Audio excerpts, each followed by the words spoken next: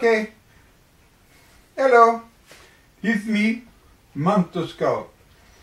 You know, I've been getting a lot of cards and letters from people, and they've been telling me, you know, I really like your story, but, you know, how come you don't have an English accent or something like that? And let me tell you, I can do English accent. You know, I could go like, okay, listen, here we go, watch. I'm going to show you how you do this. Are you ready? Here we go. Good evening. Now I'm going to tell you a scary story. A story called Black Star Canyon. This is a story that happened a long time ago. My friends and I decided that we wanted to go somewhere that would be spooky. And we heard about a place called Black Star Canyon. It was a road away from most of civilization.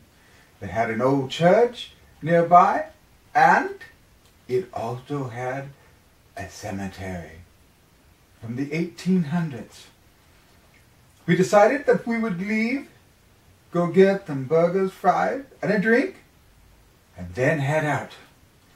As we left the hamburger shop at about 11:45, we headed to Black Star Canyon.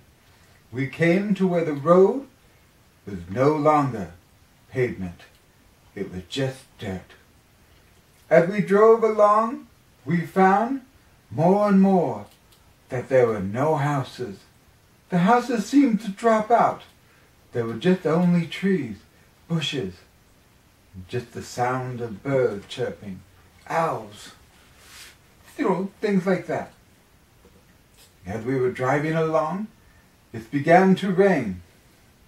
You know, it always starts to rain in these stories. So, as it began to rain, and I put on my windshield wipers, and we climbed further and further up the hill, we came to a gate. And as we came to the gate had a warning on it that said, "No trespassing. Turn back."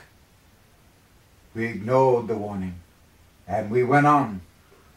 As we passed by, we noticed that it began to rain even more. Soon it became impossible to be able to see anything. I had bushes and trees and shrubbery all around me. And as I was driving along, then it happened. I was stuck in the mud. My friend said, "Oh, great, now we're stuck in the mud." I said, "Wait a minute, let me think. Oh, I know. I have an idea. In the back of my trunk, I have some wood paneling. Let's get that and put it under the back tire." So we did.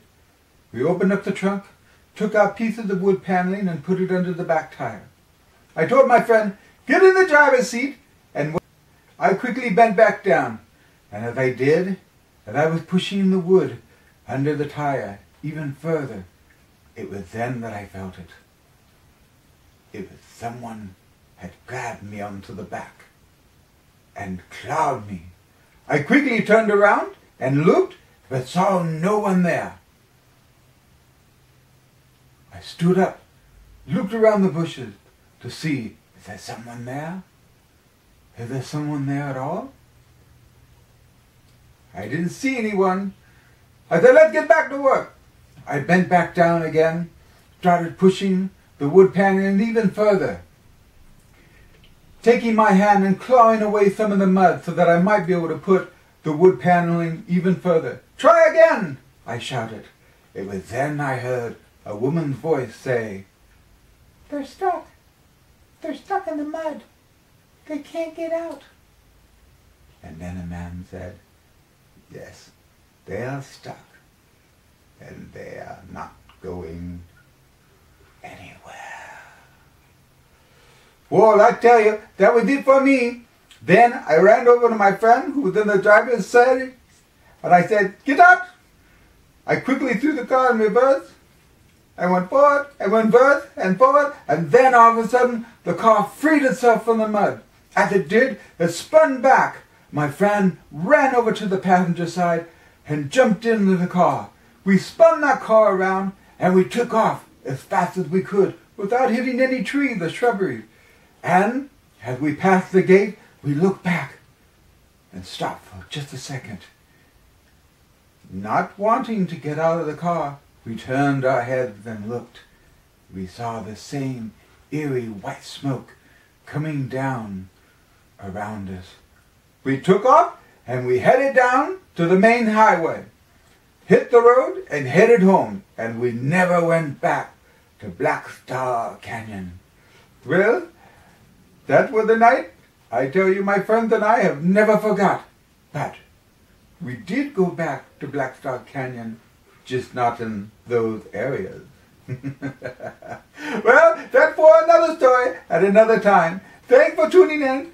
I'll talk to you next time. See you later. Oh, did you like my accent? Yeah, you didn't even recognize it was me, did you? Okay. Talk to you later.